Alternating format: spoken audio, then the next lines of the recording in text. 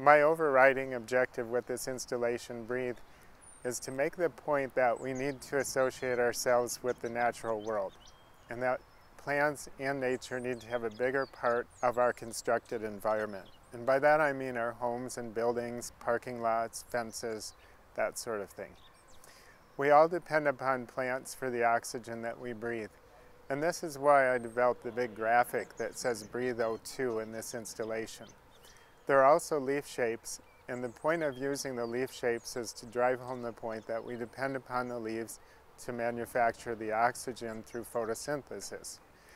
But we also need plants and nature for our emotional and physical well-being, and all too often we forget this fact. And we're not alone. Other species depend upon plants for food and for habitat, and the planet as a whole is very dependent upon plants. Adding plants to our environment, recycling, reducing our use of fossil fuels, those are the few tools that we have at our disposal where we can actually impact the climate. In terms of design with this installation, I used an approach of being big and bold and graphic, lots of shape, lots of contrast, fall colors that are typical of Michigan flora. I thought those were appropriate. Building a live wall of this scale was quite an undertaking.